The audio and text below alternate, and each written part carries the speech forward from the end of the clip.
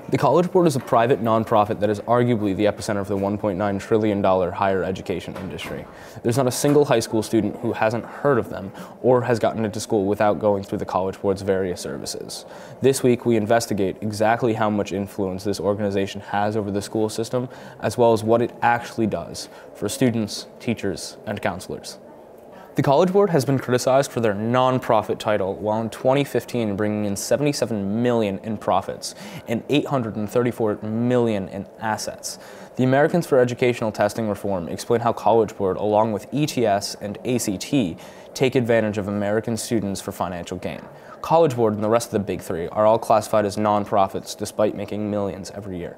This means they're immune to prosecution under antitrust laws and do not have any sort of oversight. They're a monopoly in many ways. I mean, there is the SAT, which is theirs, and then there's the PSAT, then there's all the AP classes. So they have a big hand, I guess, in all of those that testing and the requirements to get a kid ready for or into college. College Board has cornered the market in some sense, and I think that limits our choices. I think high schools are in a position where we don't have a lot of choice around a lot of these things. We have to offer AP classes to be competitive, to allow our students to be competitive in the college admissions process. We have to offer the PSAT for the same reason.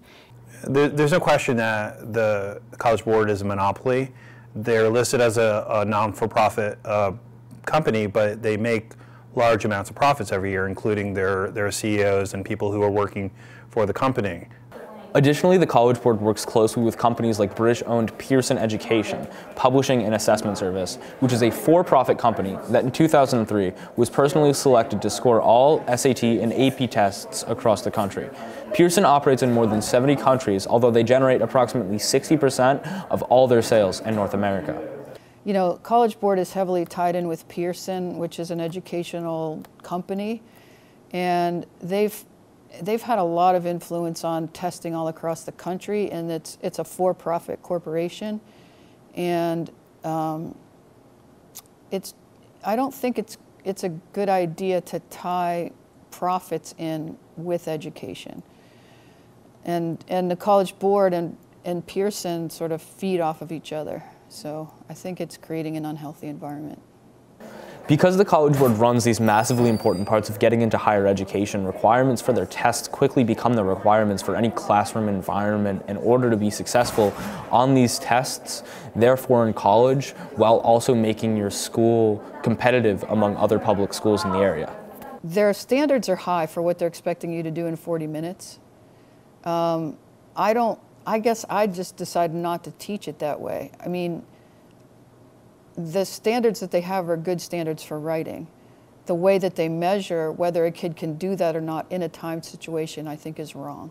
Because I have kids that I know who could write a really great essay if they had much more time. And they won't be able to do it in 40 minutes. And to me, that is inherently unfair. It's a little bit different for math here, but I know that there are some schools that are a little bit more on board for following the test as a blueprint. While some colleges are moving towards not accepting SAT scores or weighing them less, college applicants will still most likely take the SAT or an AP exam through the College Board. The privatization of the higher education industry is massively increasing in America, and you should be paying close attention to how it is affecting your academic career and your school systems.